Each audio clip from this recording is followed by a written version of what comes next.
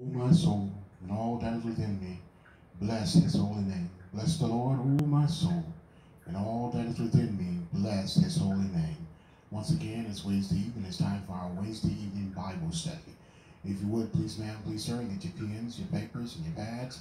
And we're going to continue to share in Romans chapter 8 as we have been sharing there for the past 4 weeks. And on this evening, we want to continue to deal with is working for our good on part 5. And we're going to be looking at verse number 34 in Romans chapter 8. Let's have a brief word of prayer and we'll press on this evening. Father God, we thank you for allowing us to come together and to share with one another, Lord God. We ask, Father God, that you open up our eyes and our ears and our hearts that we'll be able to receive from you, Lord God. Father, let your word be relevant, let it apply to where we are within our walk with you, Lord God. Let your word, Lord God, enlighten us, strengthen us, and feed us until we want no more, Lord God.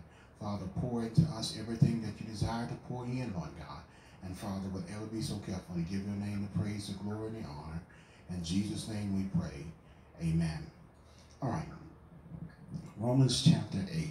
And this is part 5. We're looking at tonight verse 34. Verse 34 said, "Who is he that condemneth? It is Christ that died, yea, rather, that is risen again, who is even at the right hand of God, who also maketh intercession for us." Look, it's the work of salvation through Jesus Christ.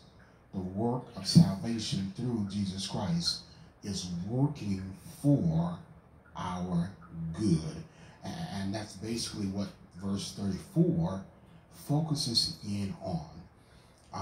There are really 4 key points that I want to share with you about this verse. And hopefully it won't take me long to share these 4 key points with you, and we'll wrap this up, and next week we'll go on to the next part in this series. But Jesus does not condemn us. And that gives us the assurance of deliverance that we are not condemned. Because you to think about it for a second, what sense does it make for him to save us than to turn around and to condemn us? But when you look at verse 34, notice how direct and how forceful the question is. Who is he that condemns? Well, it is Jesus. Only Jesus Christ can condemn us for our sins and shame. But the good news is that Christ does not condemn us. On the contrary, the very opposite is true. 4 things that I want to share with you about this section. I want you to see this. And we're going to teach this and prayerfully God will give all of us a good understanding so we can apply this to our lives. The first thing that we need to understand about 34 is that Christ died for us. Christ died for us.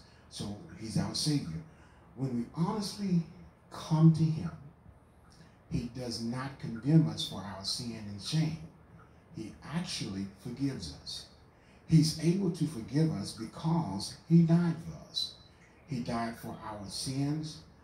Our sins are a shame. For sin is open rebellion against God. Sin acts against God. Sin fights and struggles against God. Sin goes against all that God stands for. Sin is insurrection against God. It is the crime of high treason against God. Sin is the most terrible act that can be done against God. Now, we deserve to be condemned by God and put to death for our sins. But we do not have to face that condemnation. Jesus has already paid the penalty and the price for our sins. Jesus had already been condemned and executed for our transgressions against God. And this is the love of Jesus Christ. He has already died for us in our place, in our stead, as our substitute. He did that for you and I. When we sincerely come to Christ, he does not condemn us. He loves us and forgives our sins and shame. This is the very purpose of his death, to free us from sin, from the penalty and the condemnation of sin. Look, well, you can go back and look at Romans 5 and 6. Romans chapter 5 is a really good chapter that talks about it. Romans 5 and 6 says this: for when we were yet without strength, in due time Christ died for the ungodly. Which means before we even knew who he was, he had already died and paid the price for us. If you go in that same chapter, drop down to verse number 8, and it says, but God commanded his love toward us, in that while we were yet sinners, Christ died for us. If that's not enough to help support that principle, go down to verse number 10. For if, when we were enemies, we were reconciled to God by the death of his Son, much more being reconciled, we shall be saved by his life. Not only that, but if you go over into 1 Peter chapter 2, verse 24, says, who his own self bore our sins in his body on the tree, that we being dead to sin should live unto righteousness. If you go over into chapter 3, you'll see what he said, for Christ also had once suffered for sin, the just for the unjust, that he might bring us to God, being put to death in the flesh, but quickened by the Spirit. So literally, he had no sin and he done no wrong. Look, he died for us. He did that for us. And that's a great assurance that you and I have, that he died for us to pay the penalty that we should have. Look, it should have been you and I on the cross, but it was him on the cross in our place. And I'm glad that it was, because I really didn't want to go through that myself, because that's rough. Second thing that I wanted to share with you this evening is this: Christ has been risen from the dead for us. Christ has been risen from the dead for us. Christ is our risen Lord. His resurrection does a couple of things for you and I today. First of all, the resurrection of the Lord proves that God was perfectly satisfied with the death of Jesus Christ. It proves beyond a shadow of a doubt that God was satisfied with the death of Jesus Christ. What Christ did in dying for our sins was acceptable to God. God has accepted Jesus' death for us. God has approved his dying for us. God's divine justice was perfectly satisfied with Jesus dying for us. This is clearly seen in the resurrection of Jesus Christ. Because if God had not been satisfied, he would have left Jesus in the grave. But thanks be to God, God was satisfied. So he raised up Jesus to live forever as the sovereign Savior of the world. All right? So that's the second thing. Let me give you some scriptures to help support this principle. And once again, you go back into Romans chapter 1, verse number 4, says this, and declared to be the Son of God with power according to the Spirit of holiness by the resurrection from the dead. God raised him from the dead. If you look over to Romans chapter 4, verse 25, and it said, and was raised again for our justification. So once again, this part of this resurrection is for you and I. If you go over to 1 Corinthians 15, Paul says, and if Christ be not risen, your faith is vain. Ye are yet in your sins. But thanks be to God that when he got up out of the grave, it was not in vain.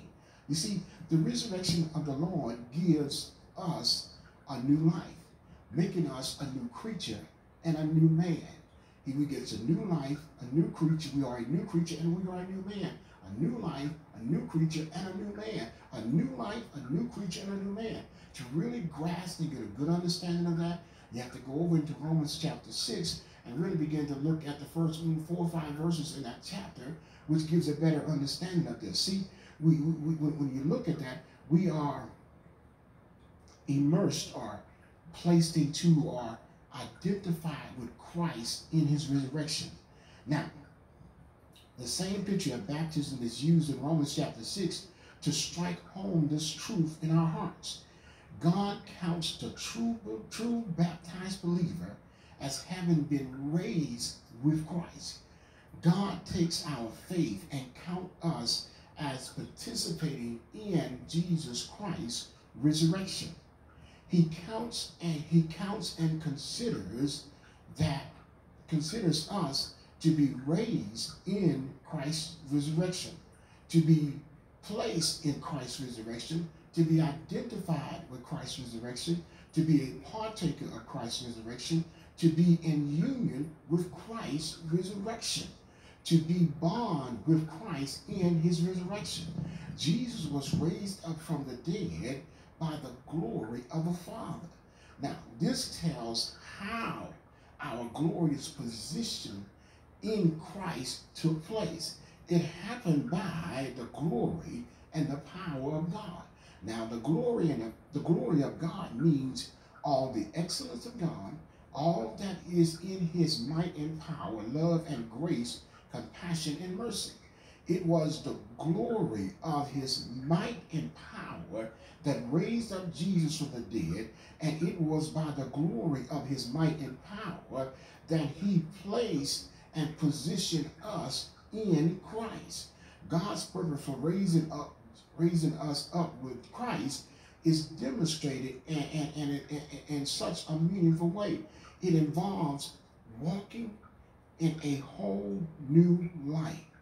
The word walk means to walk about, to walk step by step, to control and order our behavior, to consistently and habitually walk in newness of life as a new creature in Christ. So when we got up different than what we were. I tell you what, think about this for a moment. I want you to think about it. When Jesus died on the cross, he laid aside his old life and left it behind. When he died on the cross, he laid aside his old life and he left it behind. When he rose, he took on a totally new life, a changed life, a resurrected life. It is his new life, his changed and resurrected life that is given to you and I. You see, in the Bible, the word new often carries the idea of purification, righteousness, holiness, godliness. Well, so when we look at it that way, we received a new birth. We received a new birth. You can find that in 1 Peter 1 and 23, also in 1 Peter 2 and 2. We received a new heart. You can find that in Ezekiel 11 and 19, and also in Ezekiel 18 and 31. We become a new creature. You can find that in 2 Corinthians 5 and 17, and in Galatians 6 and 15. We become a new man. You can find that in Ephesians 4 and 24, and Colossians 3 and 10. So it's there for us. So whether you know it or not, all of us, we are of a new birth, we have a new heart, we are a new creature, and we are a new man altogether. God's very purpose for placing us in the resurrection life of Jesus Christ is that we might walk in Christ, walk soberly, righteously, and godly in this present world. We put off the old man of sin and put on the new man of righteousness and godliness. We live a pure, clean, and holy life. All right. Third thing that I needed to share with you this evening is this, is that Jesus has been exalted for us. He has been exalted for us. Jesus is our exalted Lord. He sits face to face with God at his right hand. We shall also be exalted into the presence of God. Just as Jesus lived face to face with God, we shall also live face to face with God throughout all eternity. Remember, we talked about this in Romans 8 and 29, and we also alluded to it in Romans 3 and 23. Remember, in order for this to happen, we must conform to the image of God's Son. So that's the only way that's going to happen. We have to become a partaker of his divine nature. 2 Peter 1 and 4. We are adopted as the son of God. We are children of God now. Ephesians 1 and 5. We are to be holy and without blame before him. Ephesians 1 and 4, and also Ephesians 4 and 24. We are to bear the image of the heavenly, which is an incorruptible, immortal body. Paul talks about that in 1 Corinthians 15, verses 49 through 54. He talks about that. We are to have one's body fashioned, which needs to be conformed, just like his glorious body. That's in Philippians 3 and 21. We are to be changed, in other words, transformed into the same image of the Lord. 2 Corinthians 3 and 18. We are to be recreated just like him. 1 John 3, verse 2 and 3. So that's the transformation that's going to take place. The Lord Jesus Christ is exalted as the sovereign and majestic Lord of the universe. He is the ruler who reigns and rules over all, who possesses all might and power, and is full of all wisdom and truth. He is the one who is going to destroy and ultimately utterly eliminate sin and evil in this world. He is the one who is going to establish a kingdom of righteousness and justice, love and truth in the new heaven and the new earth. Flip over to Ephesians 1. Let's look at verse 20 and 21, just very briefly. I just want to read it, just to have it in your hearings. Ephesians 1, 20 and 21 says this, which he wrought in Christ when he raised him from the dead and set him at his own right hand in the heavenly places, far above all principalities and powers and might and dominion and every name that is named, not only in this world but also in that which is come. What is it? Which he wrought in Christ when he raised him from the dead. So all of this took place when he was raised from the dead. When you look at Philippians 2, we talked about that one as well. Philippians 2, verse 9 through 11 says, and wherefore God has highly exalted him and given him a name that is above every name, that at the name of Jesus every knee shall bow and every tongue shall in heaven and things in earth and things under the earth, and that every tongue should confess that Jesus Christ is Lord, to the glory of the Father. So even him now, he is the highly exalted Lord today. At this very present moment, he's highly exalted. And he's going to raise us up. So don't worry about it. It's going to happen. It is Jesus Christ and not another who rules and reigns over the entire universe. Now, this stirs enormous assurance in the hearts of all genuine believers, all genuine converts. Why? Because Jesus Christ has demonstrated his glorious love and care for the world. He not only can, but he will look after us and work all things out for good until he returns for us, i.e. Romans 8:28. The control of evil in the world and our lives are under the care of Jesus Christ. He is working all things out for good to those of us who truly love him and are called according to his purpose. Romans 8:28. Ain't that something? But look, Jesus said this in Matthew 6, verse 31 and verse 33. Therefore, take no thought, saying, what shall we eat, or what shall we drink, or wherewith shall we be clothed? But seek ye first the kingdom of God and his righteousness, and all these other things shall be added unto you. You've got to understand God got this thing fixed. He got us covered. He's got us taken care of. No matter what's happening in your life right now, God got it fixed. He has you taken care of. Matthew 28:20 says, he said, lo, I'm with you always, even unto the ends of the earth. Amen? The last thing I wanted to share with you this evening is this. Jesus makes intercession for us before the throne of God. He is our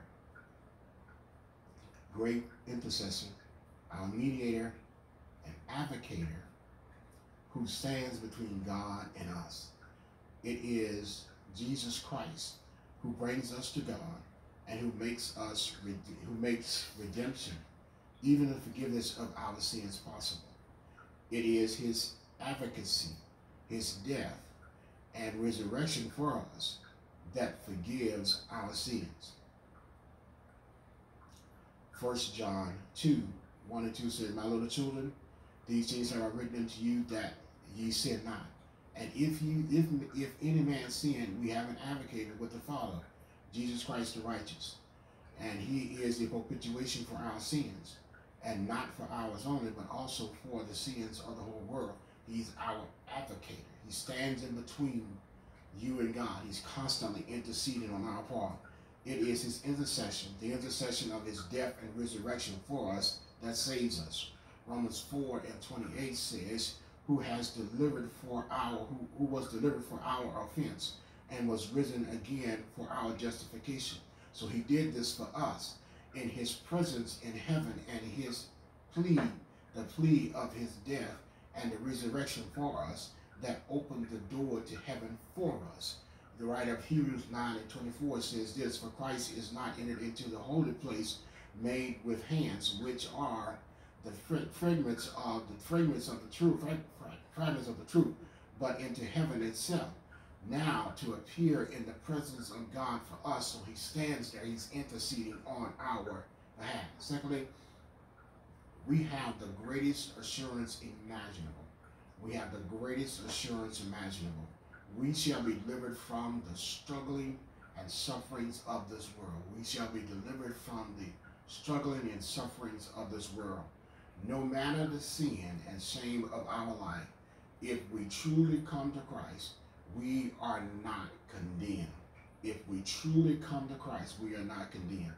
We are not judged for sin, no matter how terrible or how far we have fallen from his grace. He'll be there to help us to get up. If we will only come to Christ, Jesus will deliver us. Jesus will not leave us down and discouraged and defeated. Jesus will not even scorn or reproach us. Jesus will receive his dear children with open arms. Ephesians 1 and 7 says, in whom we have redemption through his blood, the forgiveness of sins, according to the riches of his grace. 1 John 1 and 9 says this, if we confess our sins, he is faithful and just to forgive us and to cleanse us from all unrighteousness. Matthew 11 and 28 says, come unto me, all ye that labor and are heavy laden, and I will give you rest. So no matter what's going on in your life, I want you to know that you are not condemned. There is no condemnation to them that are in Christ Jesus and who walk not after the flesh. As long as you are in Christ, you are not condemned.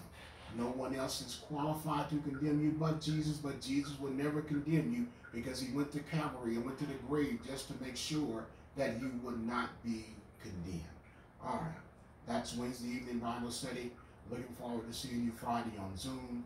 Invite your friends, your families to come and to share with us on Zoom. We want you to like the video. We want you to share the video with others. And because our goal is not just to reach the membership, but to reach the entire world. And the more you like and the more you share, the more you'll be able to reach all the others that are around you. Once again, if you're going outside, please wear a mask. Please be safe. The weather's been pretty rough. Please, if at all possible, continue to stay at home, shelter in place. If you do not have to go out in the world right now, please stay home until all of this bad weather passes us by. I pray that God will keep you safe during this time and keep his hand up on you. Know that God loves you. Know that God is there with you. Know that he has not abandoned you, that he has not forsaken you. Know that I love you. Know that I'm praying for you. And I'm looking forward to seeing you Friday on Zoom. Now, Father, we thank you for this time you've allowed us to share together, Lord God. We pray that we have blessed each other by sharing with one another. We pray that our lives have increased and been grown as a result of sharing in your word. Father God, we thank you for this time, Lord. Father, as we separate now, Lord, we ask that your Holy Spirit continue to abide with us forever, Lord God. Rest within our house, within our home. Keep your hand upon us, Lord. Now, Father, we thank you for this time that we have shared with one another. In Jesus' name we pray. Amen.